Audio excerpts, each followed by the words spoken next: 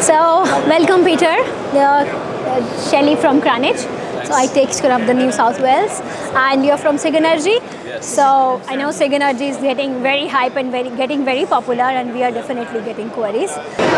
So Peter, I want to understand what are the main advantages for the installers, because they are the one who gonna install to the homeowners. So wanted to understand what extra features you're giving with your product to the installers.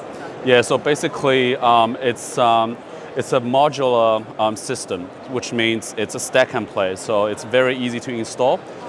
They just install one module on top of the other, and then we have a floating terminal, so it's like connected automatically. Okay. And then there's no external wiring to do. So it's a very simple and easy installation. So it's like a Lego.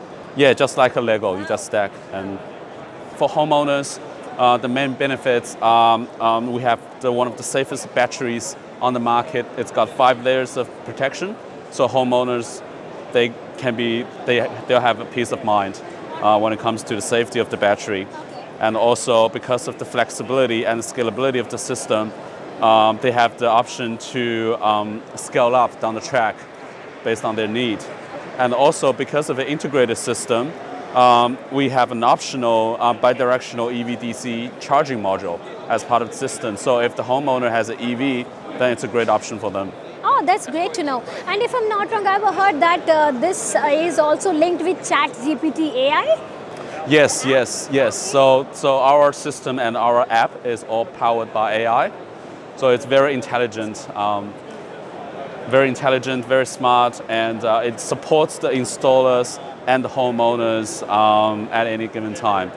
So you can ask AI or ask our app any questions, and it will be able to answer you. Like, can you just quote an example? What kind of question we can ask AI?